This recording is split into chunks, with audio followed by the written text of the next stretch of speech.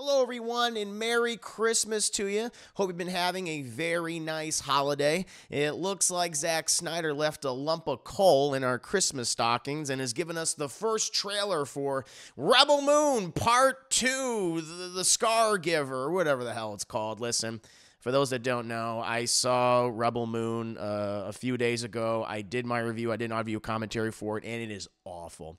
It is one of the worst movies of 2023. It's one of the worst sci-fi fantasy films in quite some time. And, yeah, I mean, just look at all the reviews. Look at my review just to know just how truly awful it is. Of course, you know, Zack Snyder fans are coming out in droves to say it's the greatest thing ever and that Zack Snyder's a genius and he's an auteur. He's none of those things.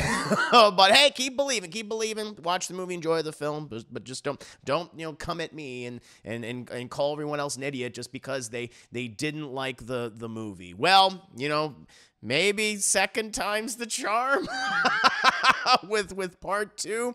I mean, we already got to go through the saga that is the next Snyder cut with the Child of Fire. Who's even the Child of Fire? I don't even know what the Child of Fire is. They never said. Oh my God! But maybe we'll find out what the Scargiver is, Chad. Maybe it's Sophia Botella or Knick Knack or Mr. Zumbafu, any of the other supporting characters in this movie. So I don't know, Chad. But let's go ahead.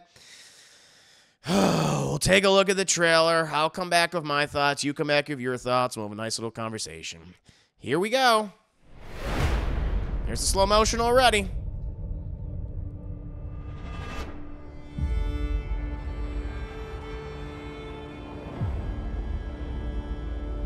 They're nightmares.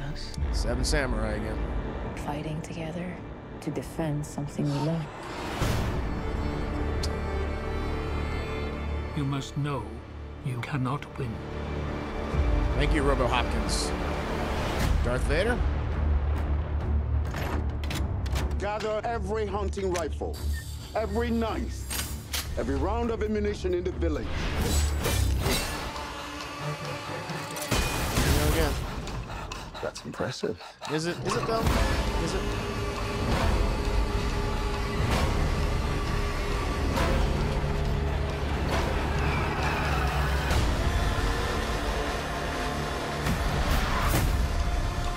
The time has come for all that you love. Show them no mercy.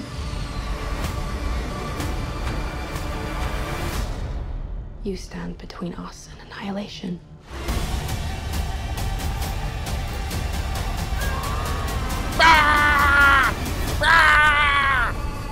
There you go, chat. Roll Moon Part 2, the Scargiver. Remember me? Got a double tap! Tell me what we're trying to achieve here. I don't know. The same thing as the last time we met. That's a great question. I kill you.